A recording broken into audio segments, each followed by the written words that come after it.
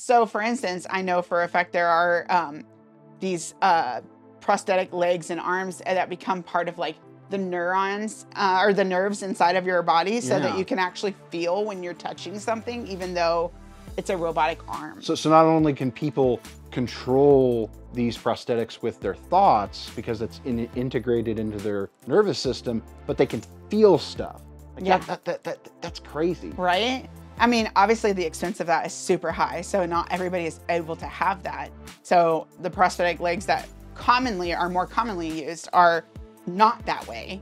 But we have those and the ability to do those, but it's not accessible to all. So it's not as commonly used. Also, bionic eyes for people who are blind. That's I've seen some articles about that. Yeah. Yeah, which would be amazing, right? To give the people ability to see that don't have the ability to see.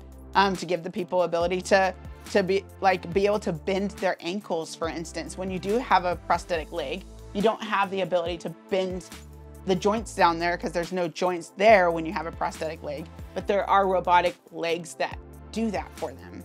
And again, the expense is crazy, so it's not as accessible for all. So those kind of technologies like give people more points of articulation so that their prosthetic limbs behave more like natural limbs. Correct. Interesting. Super neat.